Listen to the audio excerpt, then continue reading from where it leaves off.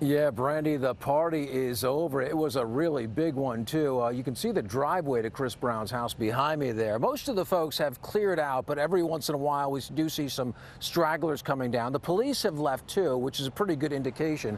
Authorities got the call around 2 a.m. this morning of some very loud music at Chris Brown's house.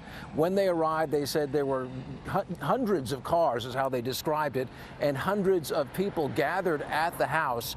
And, of course, authorities came in, told them to turn the music down, told them the party was over, and it sounds like for the most part people are leaving or did leave in an orderly fashion. No reports of any arrests or anything like that. Now, Chris Brown is known for these massive parties. He had a yard sale about a year or two ago that drew a massive crowd as well. So this is something residents in this community have seen before. I'm not sure they're really keen on it or like it too much since they're calling police, but authorities were called in. It was broken up peacefully and quietly. Keep in mind, we're still in COVID restrictions. We're in the yellow tier. So under these guidelines, according to the LA County Health Department, only 3 households should be gathering at one time. Obviously, this was a much, much bigger event than that.